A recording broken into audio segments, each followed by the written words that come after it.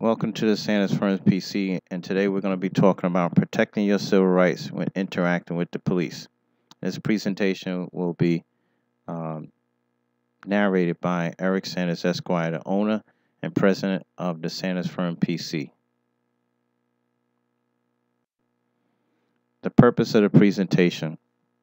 The primary purpose of this PowerPoint presentation is to raise awareness with respect to your civil rights if you interact with the police during the course of law enforcement activities, such as traffic enforcement, car stops, street encounters, stop and frisk, search and seizures, etc.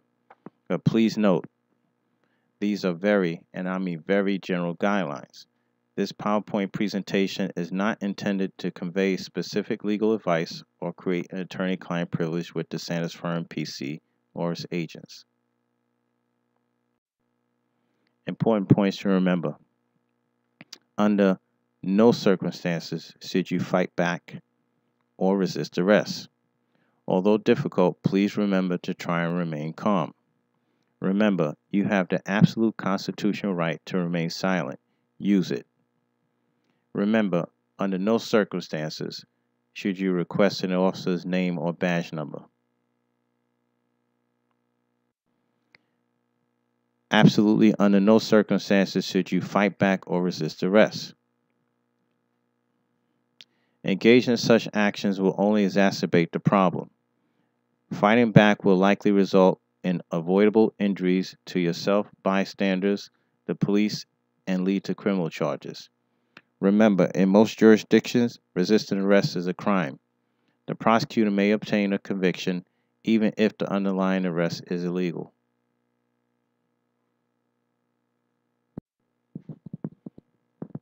Although difficult, please remember to try and remain calm. Police interactions can be quite unnerving, but it's important to remember the goal is to complete this interaction in a safe manner. Please remember, generally comply. Of course, this is with a caveat. Then grieve later. Remember to make mental notes of the time, manner, and location of the interaction, including descriptions of the police, equipment, vehicles, etc. Remember, you have the absolute constitutional right to remain silent. Use it. Under the Fifth Amendment of the United States Constitution, it protects criminal defendants from having to testify if they may incriminate themselves through the testimony. A witness may plead the Fifth and not answer if the witness believes answering a question may be self-incriminating. Rule of thumb, always, and I mean always, remain silent. Request to consult with a criminal defense lawyer. The only information you should give the police is your pedigree information such as your name, your date of birth, and the address, and a phone number where you can reach a parent or guardian if you're a minor, or a competent adult that can carry out your legal affairs if obviously you're an adult. Remember, despite what you believe, you cannot, and I stress this, you cannot talk yourself out of an arrest. Your words will be used against you as an admission of guilt. Remember, under no circumstances request the officer's name or badge number. Remember, requesting this information or threatening to sue the officers undoubtedly leads to the majority of false arrests. And I'm commenting on this specifically for this reason, because I've seen other people say, tell the officer what you know and explain the law and all this other stuff.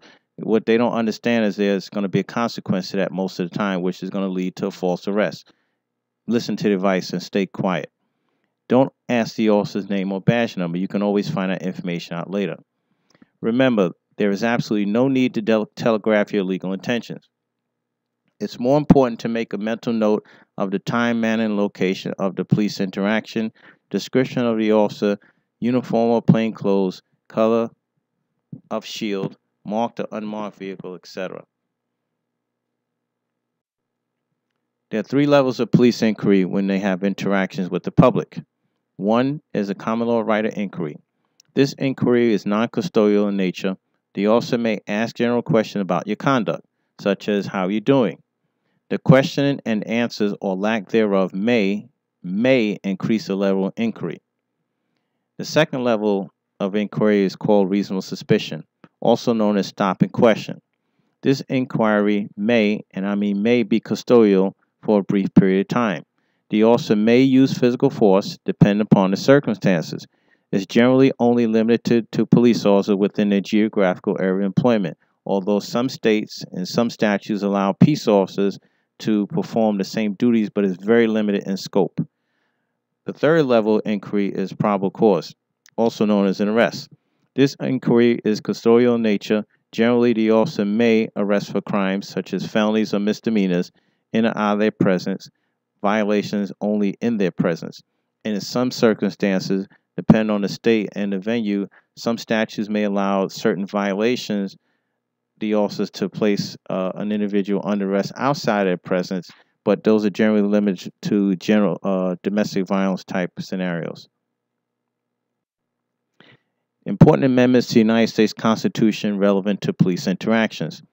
The Bill of Rights became the first 10 amendments to the United States Constitution and contained guarantees of essential rights and liberties omitted in the drafting of the original document. In particular, we will focus on the First Amendment, Fourth Amendment, and the Fifth Amendment.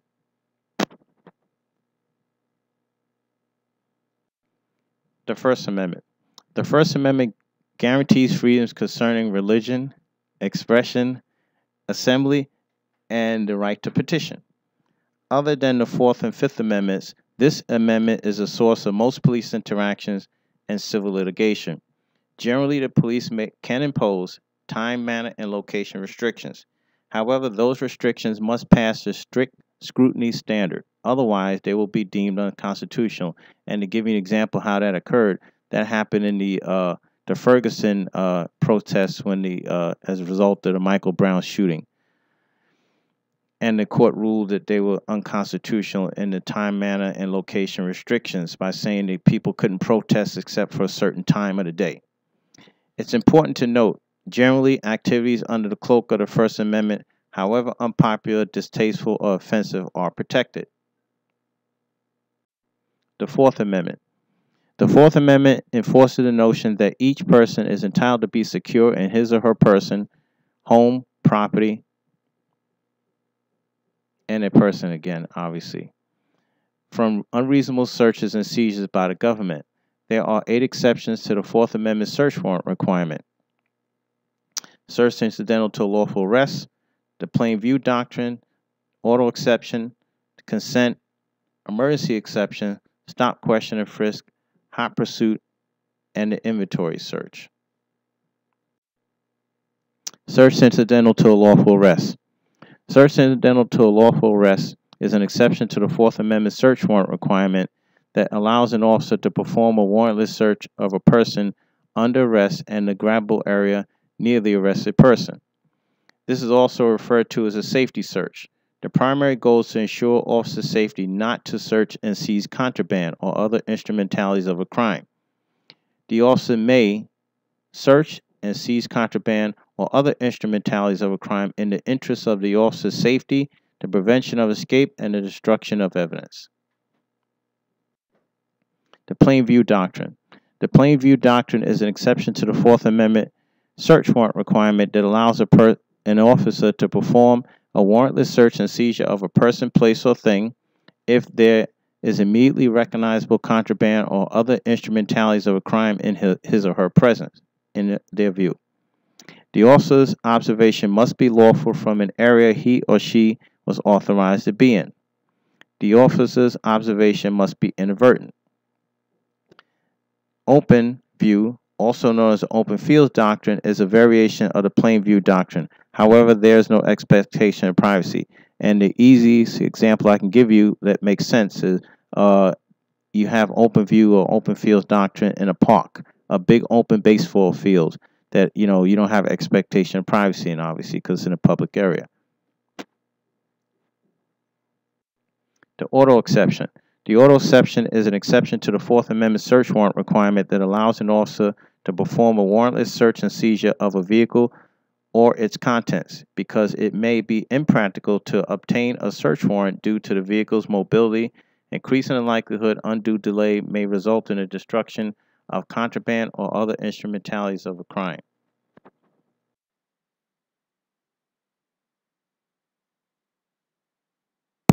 Consent. Consent is an exception to the Fourth Amendment search warrant requirement that allows an officer to perform a warrantless search and seizure of a person, place, or thing if the person, owner, or authorized agent of the person, place, or thing voluntarily consents to the search. There is no doubt voluntariness will be vigorously challenged by the criminal defense lawyer and the court.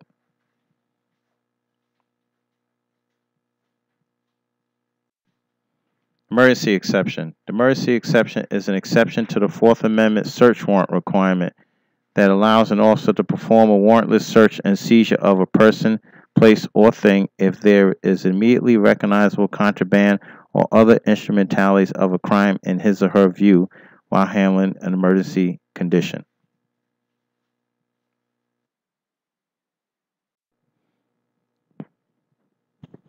Stop, question, and frisk.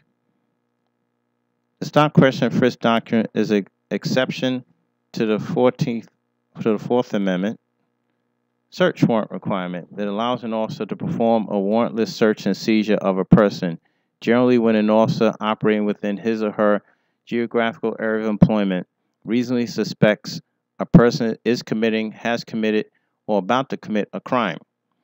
The officer may use physical force to stop, question, and frisk the person. The stop is temporary for a reasonable time to complete an investigation. Important notes about stop, question, and frisk in particular. And generally, stop, question, and frisk can be used in crimes, felonies, and misdemeanors. In the state of New York, that's Criminal Procedural Law 14050, which allows stop, question, and frisk for any felony and or a misdemeanor defined in the penal law. It does not allow for stop and question scenarios for violations such as disorderly conduct. Another important thing to remember about stop and frisk, officers may use physical force, and that means physical force. They can grab you. They may be able to use a gun, which is another form of physical force, or even use an asp baton to stop and question and frisk the person. The stop is going to be temporary in nature, and the courts have viewed that to be as long as 2 hours, depending on the scenario. Could be most of these encounters are 5 minutes or so, but there could be as long as 2 hours if you have an extreme example I'll give you is a person has been stabbed, and now they're trying to ascertain who did it, and they have an idea this person may have done it. So the investigation for stop and frisk take a little bit longer than a normal street encounter, which should be around 5 minutes or so. In that case, not only can they stop you, they can take you from the scene and bring you to where the injured person is under that very limited circumstance because of the nature of the crime that they're investigating. In most stop and frisk scenarios, the stop is performed in the area, and the person who stopped remains in the area. You don't move the person from the area to conduct your investigation. Hot pursuit. The hot pursuit doctrine is an exception to the Fourth Amendment search warrant requirement that allows an officer to perform a warrantless search and seizure of a person being pursued in hot pursuit, even in private areas otherwise protected under the Fourth Amendment. The purpose is to ensure officers have the legal latitude to arrest persons accused of committing crimes who pose a danger to the community. Generally, officers may pursue persons into joint jurisdictions, including states and countries. Most jurisdictions limit an officer's legal authority to pursue persons accused of traffic infractions or other low-level nonviolent offenses.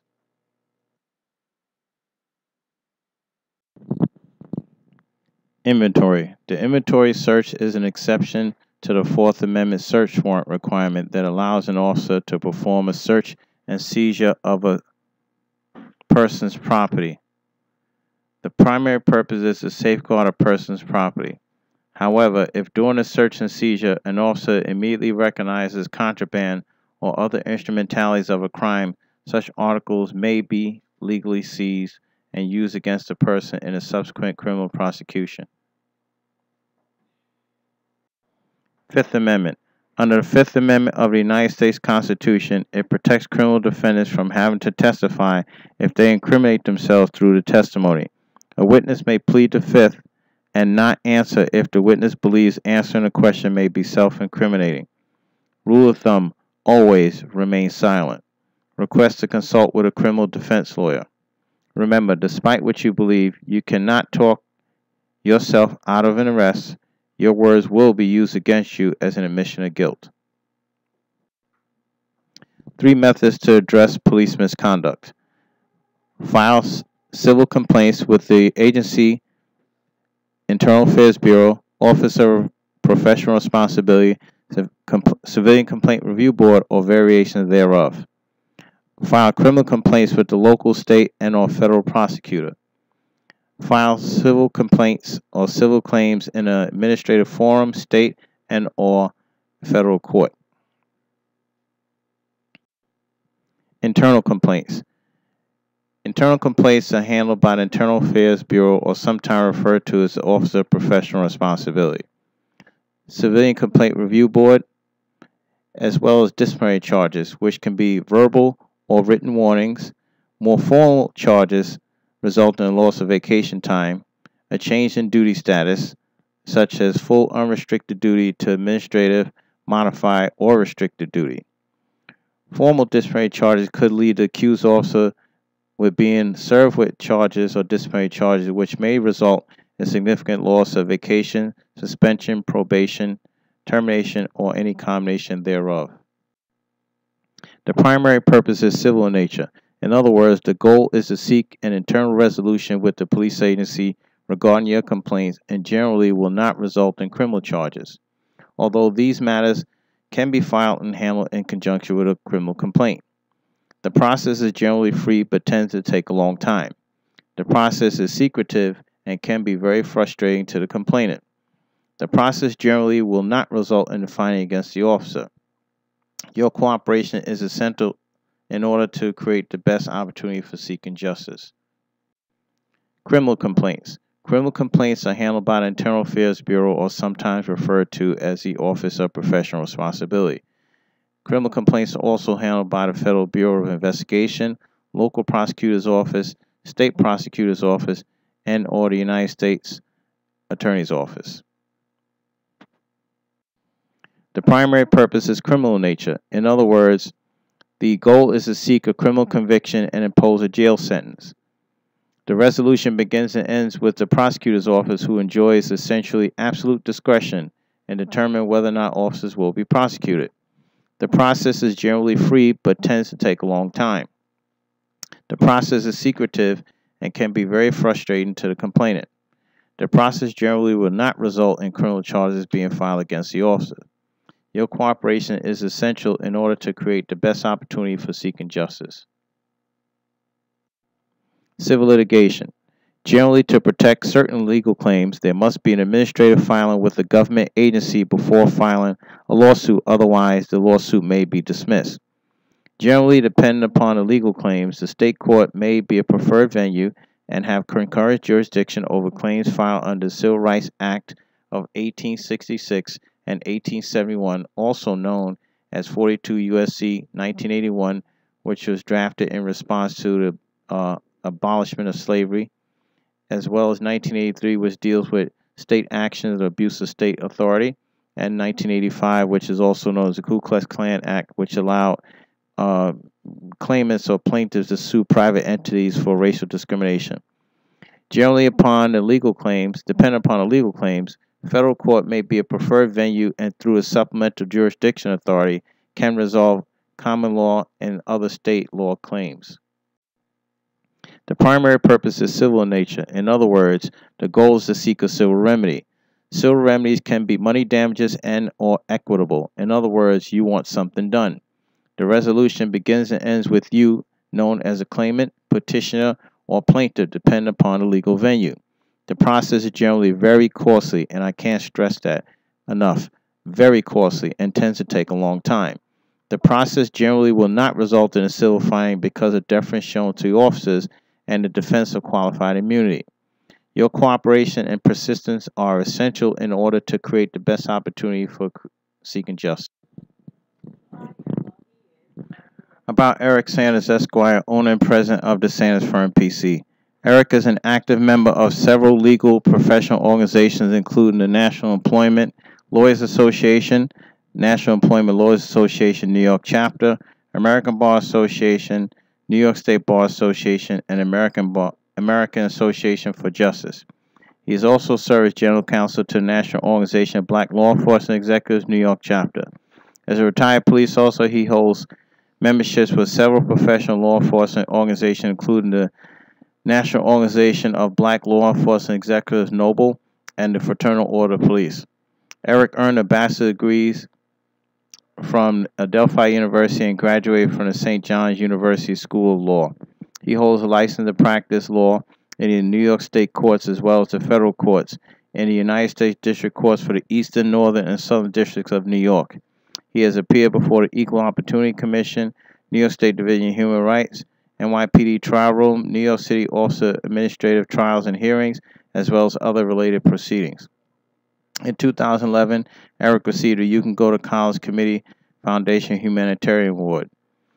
Eric is available to speak about the law, specifically individual civil rights as well as other areas. Recently, he appeared as a panelist for a legal symposium hosted by the St. John's University School of Law's Journal for Civil Rights and Economic Development. At the symposium, which was entitled Criminal Justice in the 21st Century, the Challenge to Protect Individual Freedoms, Civil Rights, and Our Safety, he discussed racial profiling, police accountability, and individual rights. About the Sanders Firm PC. The Sanders Firm PC offers those in the New York City area legal services related to and connected to civil rights, civil service rights, criminal law, and discrimination. We firmly believe in everyone's individual rights that are described and guaranteed by the Constitution of the United States of America.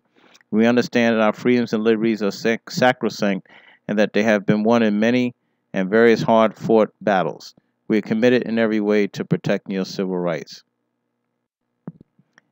If you have any questions or comments about the content of the slideshow presentation or general inquiries of the Sanders Firm PC, please feel free to contact us on the website at www.thesandersfirmpc.com, which is located on each and every one of these slides in this presentation.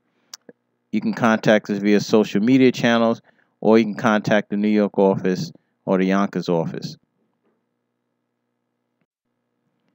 This presentation has been presented by Eric Sanders, Esquire of the Sanders Firm PC, your voice for justice.